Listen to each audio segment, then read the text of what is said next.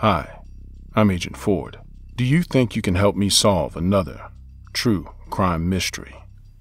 John Edward Robinson is a serial killer, embezzler, kidnapper, and forger who murdered at least 8 women between 1984 and 2000. Still, from the outside, he was the ideal family man. He was the coach for his 4 children's sports teams. He was a Sunday school teacher, and he volunteered.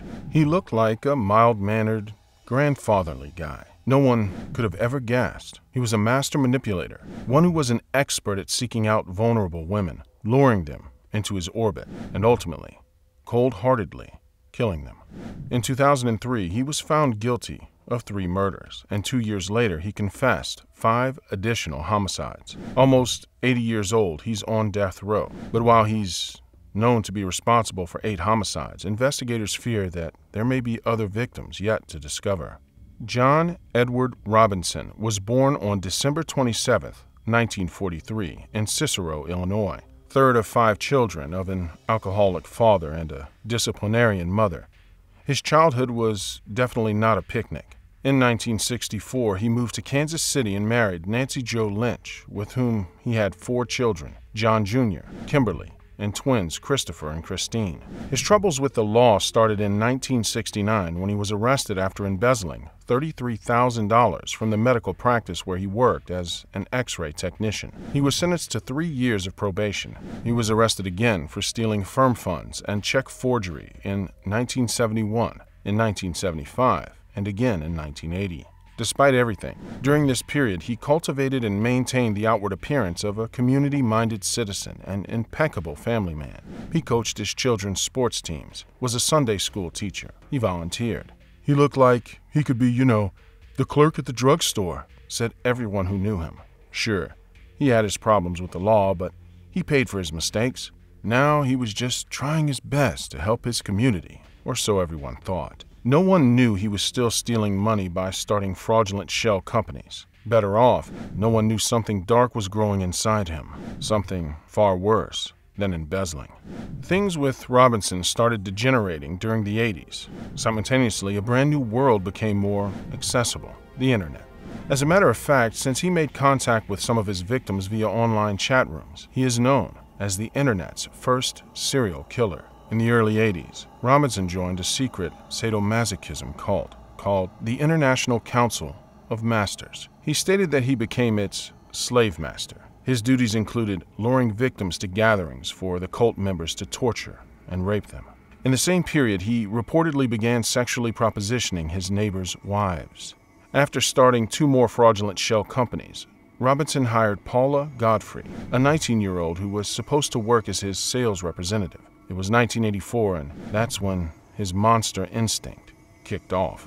Paula's parents filed a missing person report after not hearing from her for days. She had told them she wasn't working for Robinson anymore, and that was the last time they had ever heard from their daughter.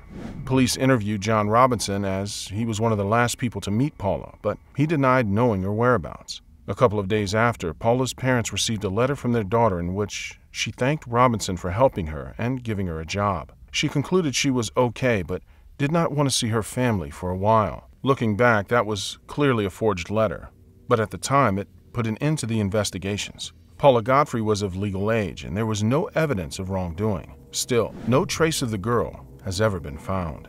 A year later, Robinson met Lisa Stasi and her 4-month-old daughter, Tiffany. Lisa lived at a woman's shelter, and Robinson promised to help her.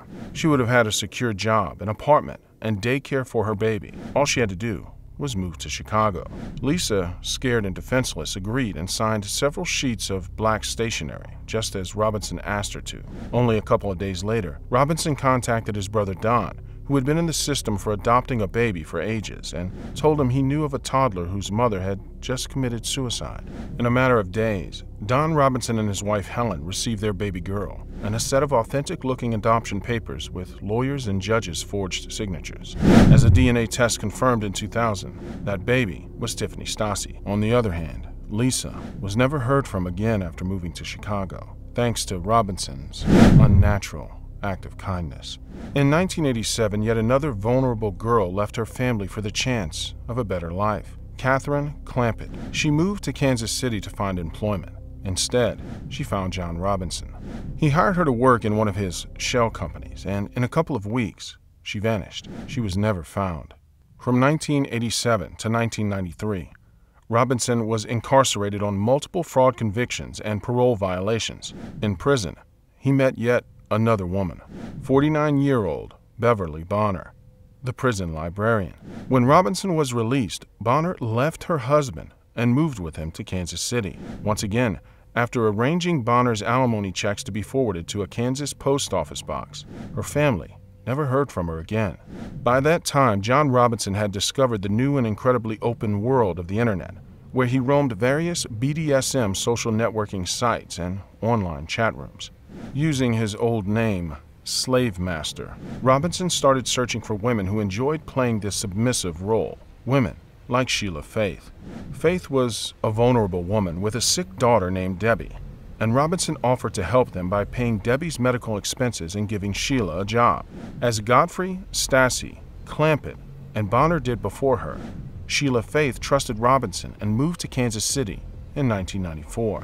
Sadly, just like the previous women, both Sheila and Debbie disappeared shortly after arriving at Robinson's, while he kept cashing their pension for the next 7 years. Through his BDSM online chat rooms, he was becoming more and more popular. In 1999, Robinson met Izabela Lewicka, a 21-year-old Polish immigrant to whom he offered a job and a bondage relationship. She signed a 115-item slave contract, giving Robinson almost total control over every aspect of her life, including her bank account, and moved to Kansas City. Around that same time, another girl moved to Robinson's to be his submissive sex slave, Suzette Troughton. Shortly after moving there, they both disappeared. So, what happened to these girls? Why would they disappear in the dark after believing John Edward Robinson? What was going on inside his mind? One thing was for sure. Robinson had a pattern. He'd meet vulnerable and hopeless women and offer them his help. Manipulated by Robinson, they'd all leave their lives to follow him, only to vanish and have their money stolen by him. By that time, John Robinson attracted authorities' attention as his name popped up in more and more missing persons investigations. Despite this, presumptuous John Robinson was becoming careless and was doing a more poor job of covering his tracks. He didn't know yet, but his whole house of cards was about to come tumbling down on him. John Edward Robinson was arrested on June 2, 2000, while on his farm near Lacin, Kansas. A woman had filed a sexual battery complaint against him, while another had accused him of stealing her sex toys. So the police went to his house to arrest him, and that's when it all hit the fan. A task force found 2 decaying bodies on his property, later identified as Izabela Lewicka and Suzette Troughton, in 2 chemical drums. Searching a storage facility across the state line in Missouri Robinson had rented, other task force members found 3 similar chemical drums containing the corpses of Beverly Bonner, Sheila Faith, and her daughter, Debbie Faith. All 5 women were killed by 1 or 2 blows to their head with a blunt instrument. In 2002, in Kansas, John Edward Robinson stood trial for the murders of Troughton, Lewicka, and Stassi, and with multiple lesser charges. He was convicted on all counts and received the death sentence for the murders. He also received a 5 to 20-year prison sentence for interfering with parental custody of Tiffany Stassi, 20 years for kidnapping Troughton, and 7 months for theft. After Robinson faced additional murder charges in Missouri, Missouri prosecutor Chris Koster insisted as a condition of any plea bargain that Robinson lead authorities to Stassi, Godfrey, and Clampett's bodies, but Robinson refused. Koster's problem was that his case was not technically airtight, since there was no unequivocal evidence that any of the murders had actually been committed within his jurisdiction. When it became clear that the woman's remains would never be found without Robinson's cooperation, the 2 parts reached a compromise of sorts. In a carefully scripted plea, Robinson acknowledged that Koster had enough evidence to convict him of capital murder for the deaths of Godfrey, Clampett, Bonner, and the Faiths. It took the jury less than a day to deliver a guilty verdict, and, in the end, John Edward Robinson received a life sentence without the possibility of parole for each of the 5 murders. Today, John Edward Robinson is a man in his 80s waiting to die. As one of the investigators who worked on his case said, he's maintained the secrets about what he's done with the women, and he won't ever tell. It's the last control that he's got. He killed 8 women for their money, but his total victim tally is still unknown. There are probably other barrels waiting to be opened, other bodies waiting to be found, stated another officer. Experts are still asking themselves what went wrong and why Robinson decided embezzling wasn't enough anymore after reaching a certain point. Between 2001 and 2004, 4 books were written about him, documenting his crimes and analyzing the possible connection between his BDSM kink and his serial killer nature. Anyway, being the slave master he brags he is, John Edward Robinson simply won't tell what happened, nor if he had committed any more murders. He's just too good at manipulating people. He enjoys it too much. And now that he's behind bars, that piece of information is the very last thing he has control over. He will probably hold on to it to his dying day. Let me know what you guys think about this case in the comments below, as I always look forward to reading your theories. If you enjoyed this video, don't forget to hit that like button and share it with your fellow investigators. Subscribe to the channel if you haven't already. Hit that notification bell so you never miss a case. With that being said, stay safe, and I'll see you guys at the next crime scene.